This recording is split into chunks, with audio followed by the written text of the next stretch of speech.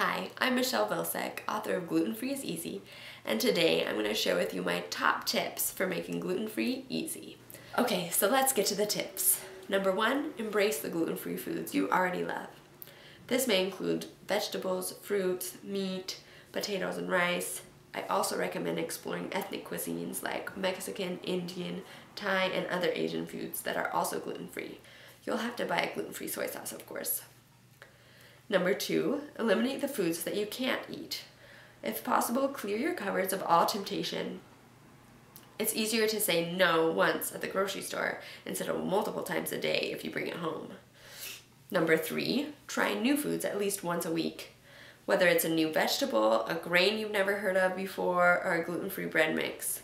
There are lots of options available at the grocery store or natural foods market. Number 4, get some basic supplies. I recommend a good all-purpose flour mix, a bread mix, and something that will be a treat for you, like a cake or a cookie mix.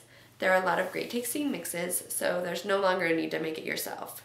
I've included a few of my suggestions below for your convenience. Number 5, buy a gluten-free cookbook that has easy recipes, such as my book, Gluten-free is Easy. Gluten-free eating and cooking isn't hard, but at time and practice. Don't get discouraged, you'll get the hang of it. I'll give you more tips and resources in videos to come, or you can access them all right now by purchasing my book. Good luck on your gluten-free journey.